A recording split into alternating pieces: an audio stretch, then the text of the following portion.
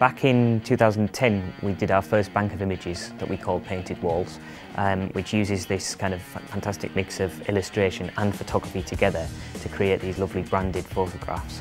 And we use tricks of the eye to use real-world urban furniture, if you like, and then add illustration onto that to turn it into something else, so you get this optical illusion. We love those images. They've been very successful. People have really loved using them. So this year we wanted to do a new bank, but we changed the focus slightly, and this year they're all about business. And working with Steve at So, we came up with a continuation of the style that we'd used on the first wave, but with something like this where we're not using any Photoshop trickery with this. They are all being shot for real. The challenge is certainly the logistics, finding the spaces, getting the approvals, and then actually getting the guys on site and onto some of these things.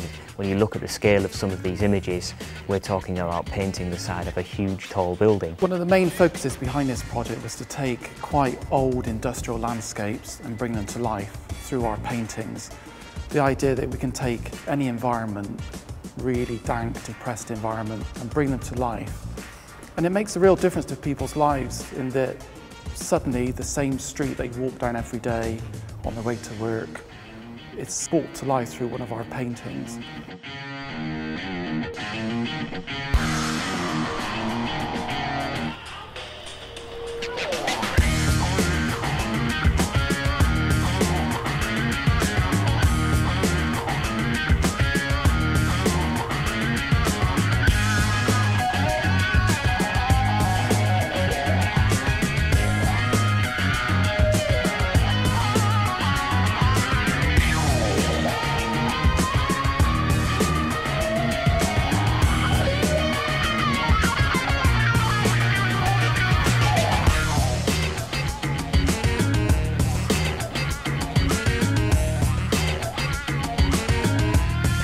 Yeah, really excited about these paintings going up. We've just recently moved here in the Custard Factory actually, and this being the creative hub, it's brought a lot more colour around and brightened up the environment. It's really, really exciting for us as a company to be here.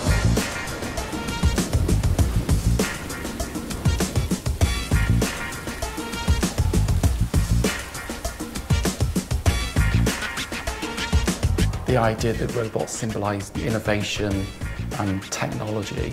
The key to this is to find some grills or a row of grills on the side of a building, and then we'll paint our robots around them.